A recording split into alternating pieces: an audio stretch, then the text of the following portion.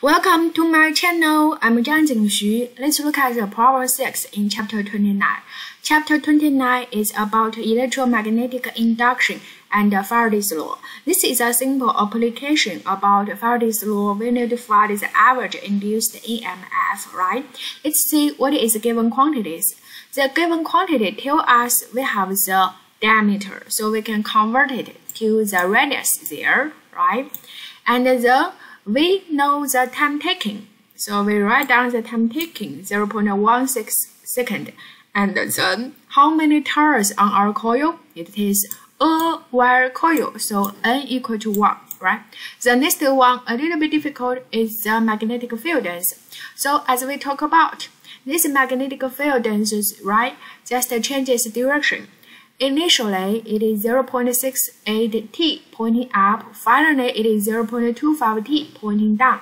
So we can take the positive direction as we can take the up as a positive direction.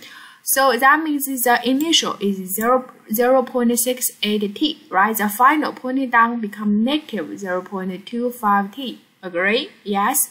And then we can see this magnetic field density is perpendicular to the coil, right? So we just can write down the magnetic inflow flux is B times A, right?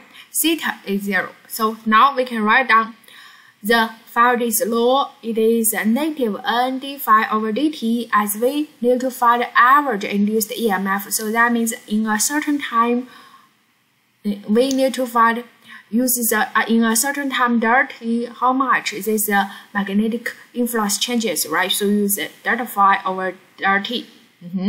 And then we can write delta phi as A times delta B, right? A times delta B. And the next one, how you find the A, cross-sectional areas for the coil, pi r squared. So now we input all this A in this equation, we get the function for epsilon. This is induced EMF, and input all the given quantity, you get answer there. Thank you.